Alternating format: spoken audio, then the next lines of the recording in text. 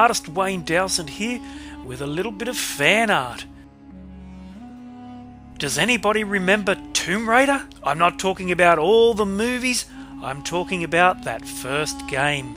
It was an action-adventure video game developed by Core Design and published by Eidos Interactive.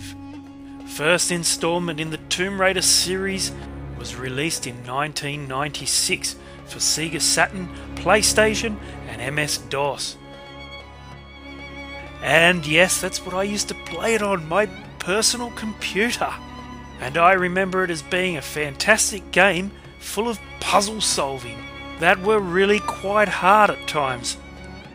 And hasn't the evolution of Tomb Raider, or more to the point, Lara Croft, come a long, long way?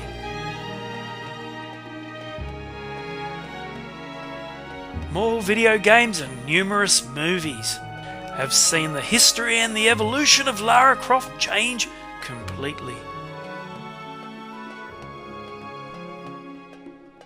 And as you can see, the painting looks fantastic under glass, but it makes it very hard to video. It's an oil-on canvas painting measuring 65 centimeters by 1,000 centimeters. And I can tell you that it happily hangs in our movie room. I'm artist Wayne Dowsent, and thanks for watching, everyone.